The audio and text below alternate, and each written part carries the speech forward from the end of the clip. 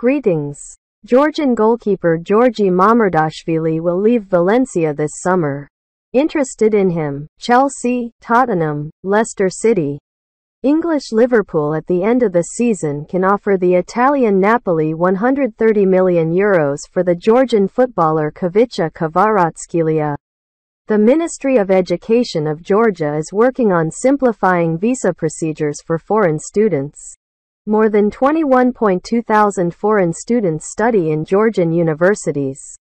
Georgia has stopped the transit of cars worth more than €50,000 to Russia, fearing the risk of falling under secondary sanctions imposed by the European Union against Russia.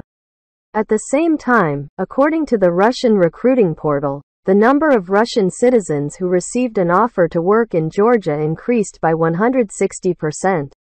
The Hungarian airline Wizz Air apologized for mentioning Abkhazia in its in-flight log as a separate state and corrected an error in the online scoreboard. By the end of May, the European Commission will evaluate Georgia's actions to obtain the status of a candidate for the EU. The ex-Minister of Defense of Georgia, the founder of the opposition TV company Formula David Kezarashvili, renounces ownership of the controlling stake in the TV channel and transfers his share to the staff of the TV company.